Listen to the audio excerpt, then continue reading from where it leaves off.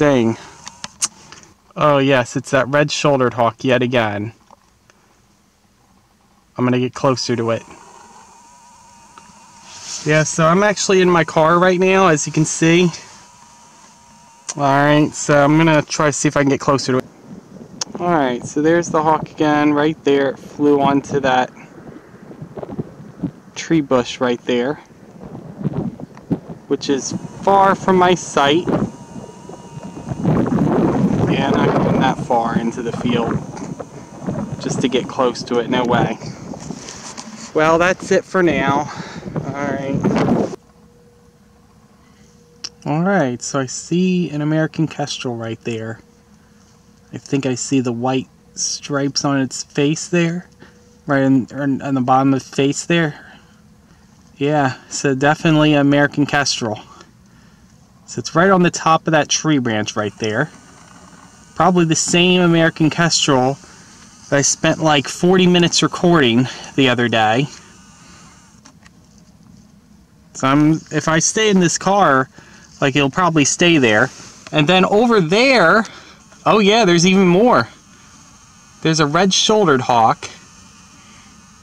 The one that's not so afraid of me. It just needs to come into focus here.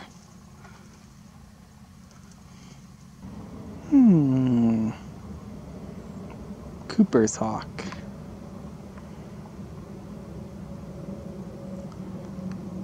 Although the size of it seems small, I'm thinking sharp-shinned hawk on this one.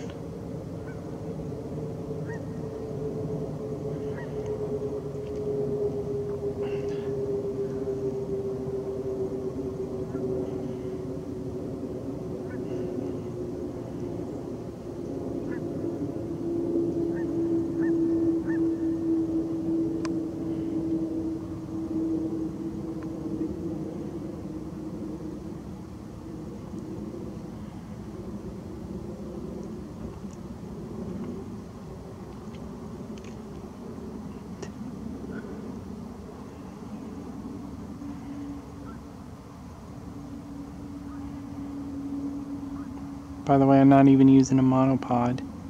I'm free holding this camera.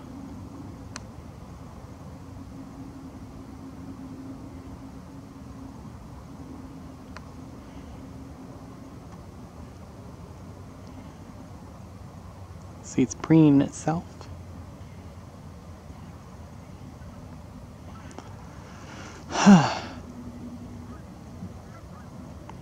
It's always hard to hold this camera at the 83x zoom.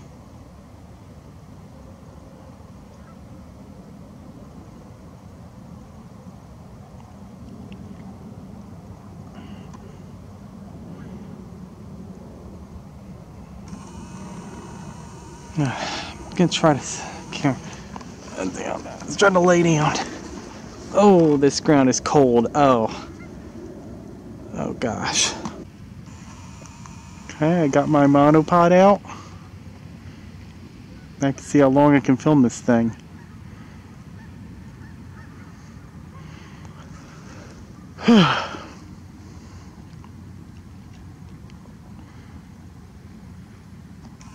Mercy, mercy, mercy. It's just so.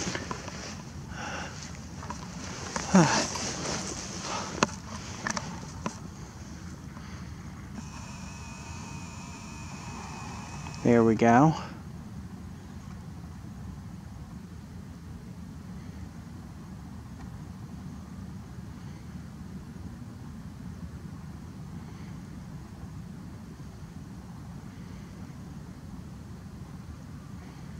I seriously wish I had a tripod.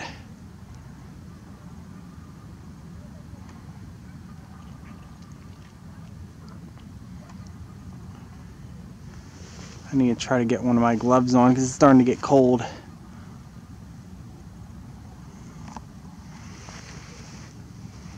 Where is my glove? Oh, it's probably inside my coat pocket. Most likely. Ah, here it is.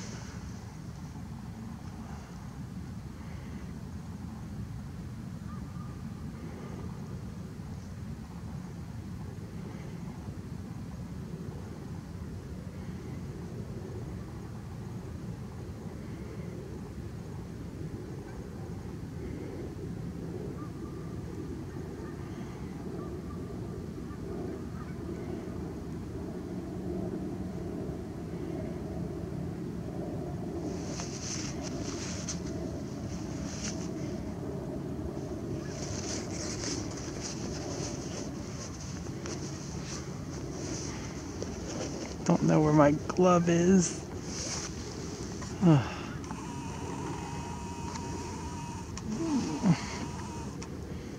This is, I don't want to get closer. I really don't.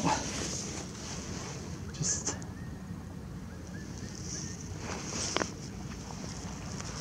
Here's my glove.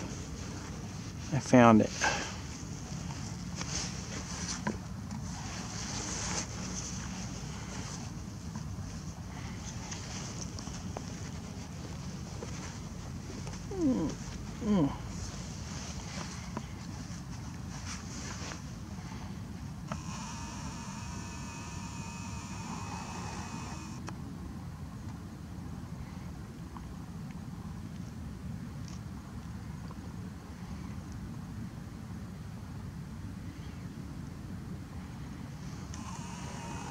I'm going to try to flip up the screen.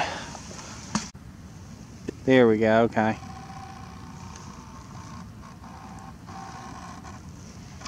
Crap.